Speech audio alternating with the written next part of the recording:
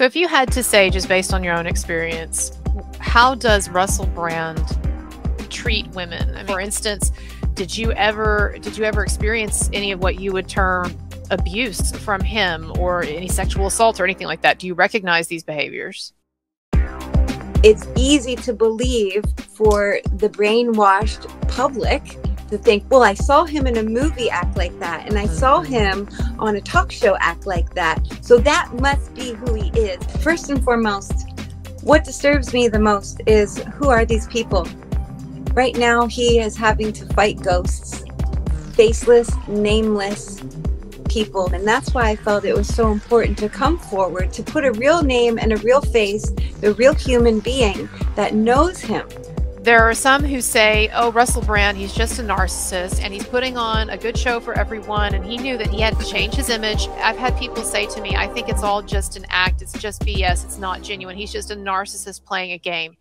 Was that your experience?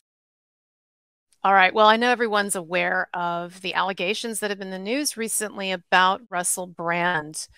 And I thought it would be really helpful to try to find out more about him and his character, who he is.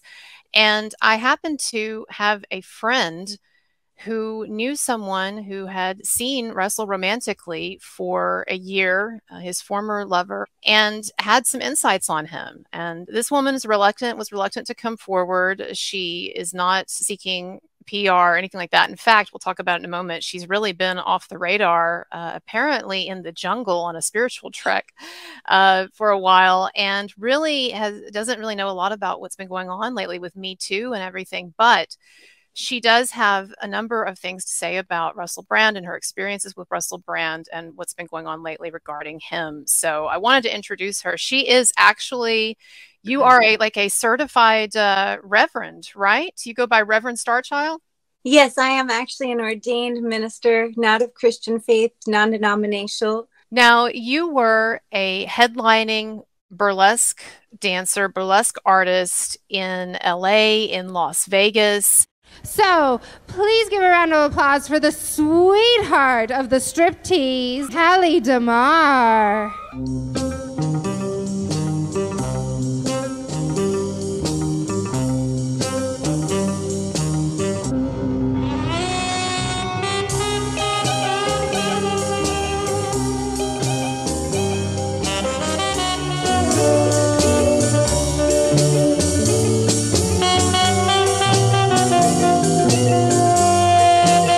You worked at what apparently is a really famous burlesque theater in LA. It was called what?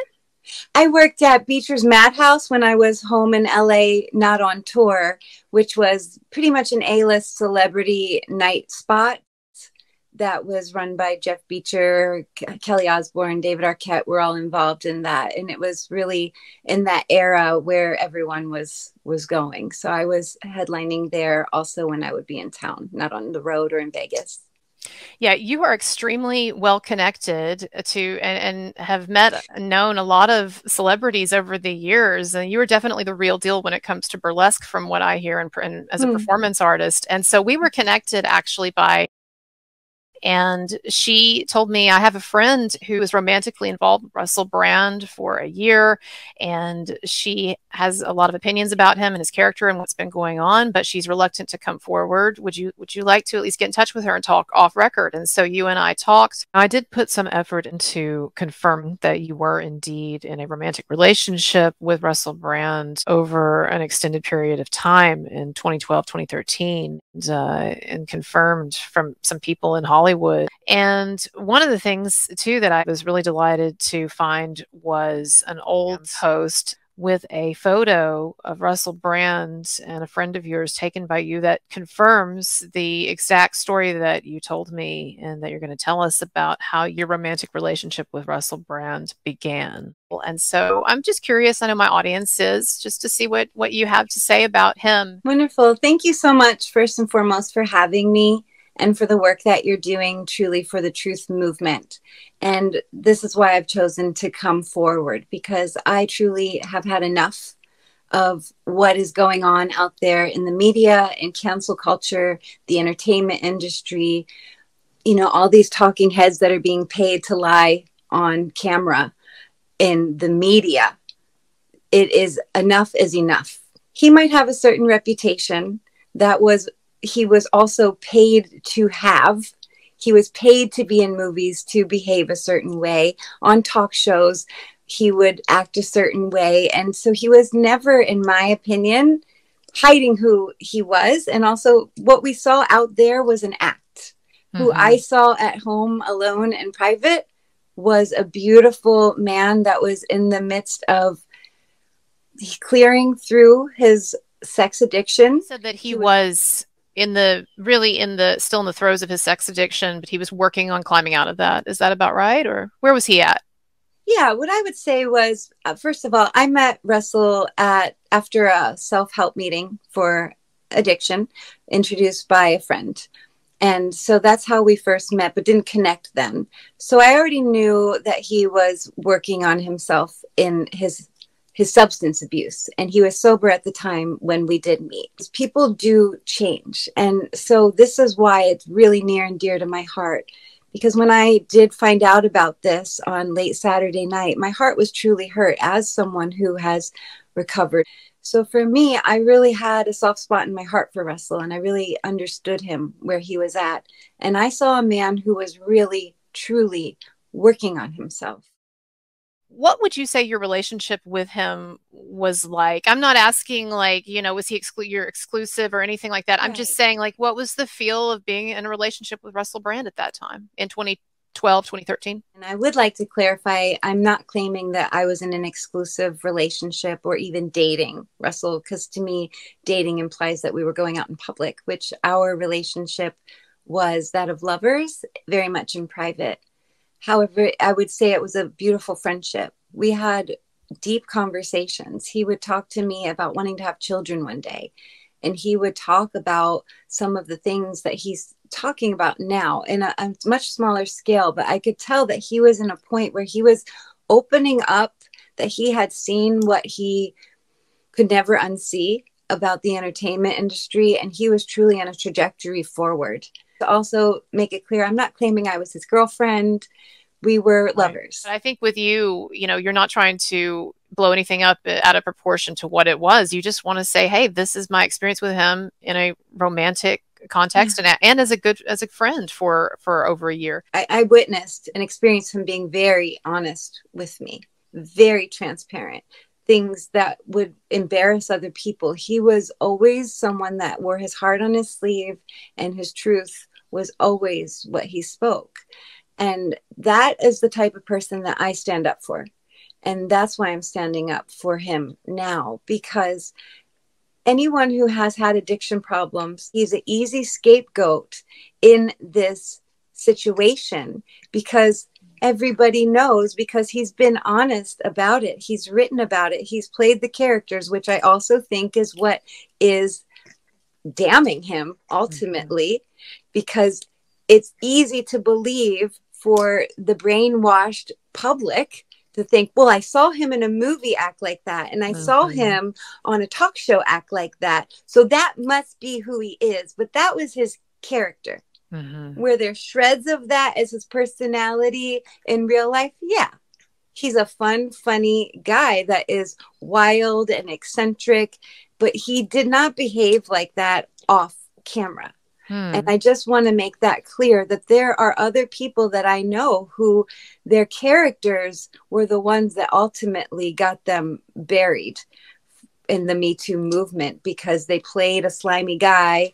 And they were not that in real life, such as Russell.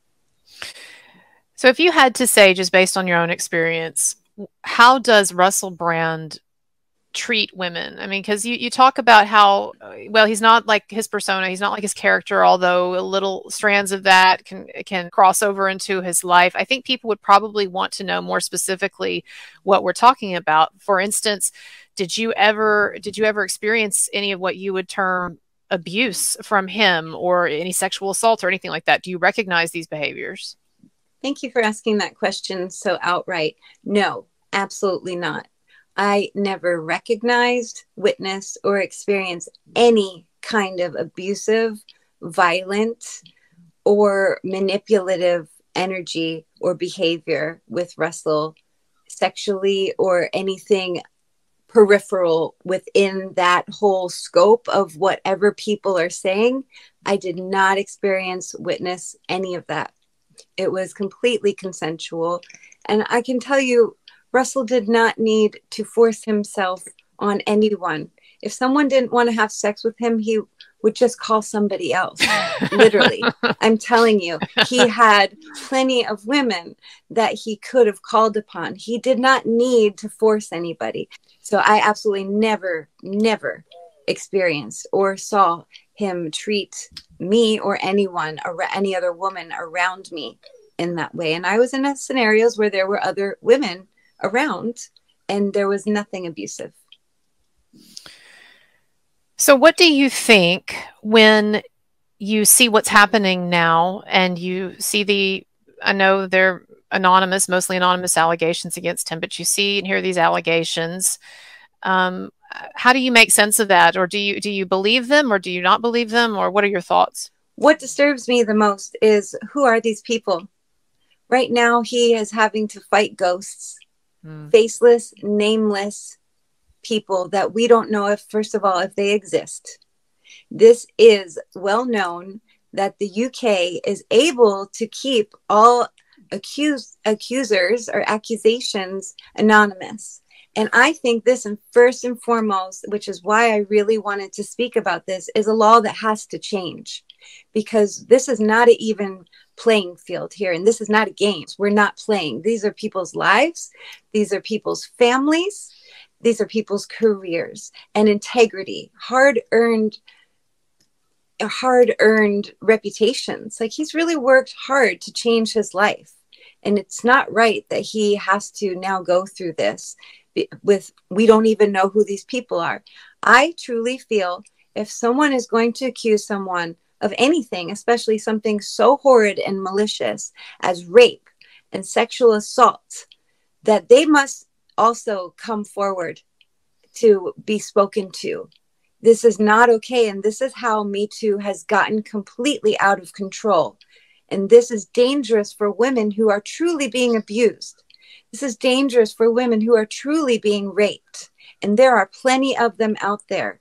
On my post, I had the most response about women who were coming forward saying that they were also abused in the past by other people, but that they were taking it very personally that I was speaking up for him. And for me, the fact of the matter remains is, here I am, a real person in your face. I have a name and you can talk to me. And where are those people? Where are those people that are saying what they're saying about him? And that's why I felt it was so important to come forward, to put a real name and a real face, a real human being that knows him, and be strong in my truth and say, where are you? And I question if this is all, and my feeling truly is that this is the media, possibly even the government behind this, because he is a truth teller. He has been blowing the whistle on all the systems for years. But I wanted to try to get a little more clarity, though, on one particular thing that I think is going to be the thing that people keep going back to with this interview, this question. When you said that when you knew him, he was undergoing a transformation and that there were some things that he was starting to put behind him, is it possible that before he knew you, people will say, well, okay, then maybe he was assaulting these other women and then he met you and turned over this new leaf? Is it conceivable to you that the person you knew could have been this narcissistic, horrible guy attacking women? That's a really good question. And this has been the question that's been brought up to me a lot in this past week. Just because he treated you well, how do you know that he didn't treat other people that way? And if I'm honest, I don't know. I know that drugs and alcohol, I know I did a lot of things when I was drinking and doing that I am not proud of, that were not my character, that were not even remotely who I am. And that's my personal experience. Things I've been told in blackouts that I did.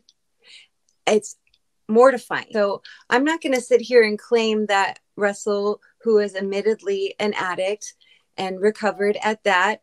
Didn't do anything that was off color or wrong. I don't feel he is one that is an attacker or an abuser. I don't feel that he would lie if he were if he truly had done anything. I feel he would be honest.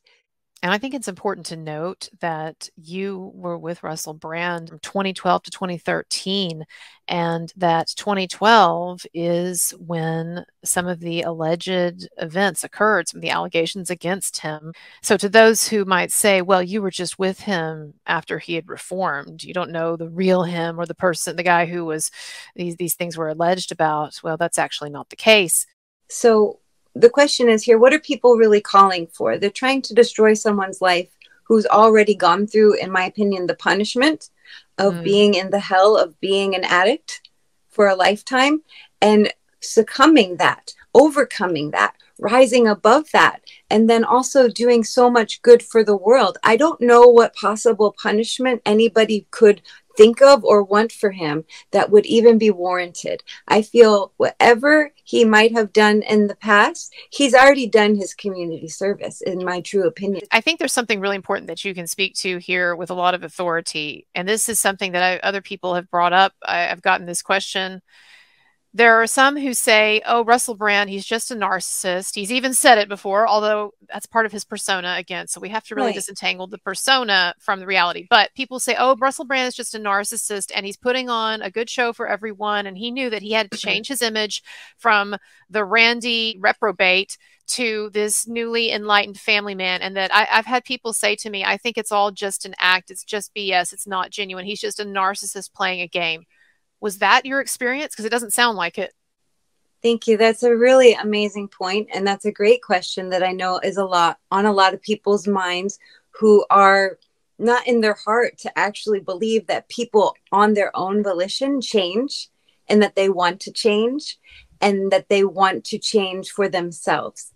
First of all, I believe that the man that we see and hear and witness and are you and I defending at this moment and speaking about, Russell Brand, is a man of true heart, integrity. I do not believe it's an act. I can almost wholeheartedly say it's not an act, because I can see who's who out here. And I know who the good people are, who the people that are telling the truth. And those are the only people I align with. I'm a reverend. I am the vice president of a church. I am not someone who's going to come stand up for someone that I think is full of shit, excuse my language, but someone that's lying. I'm not going to put the work that I'm doing, which is the intention of good of humanity, out there if I feel somebody is not a good person. I'm not going to stand up for a nefarious person.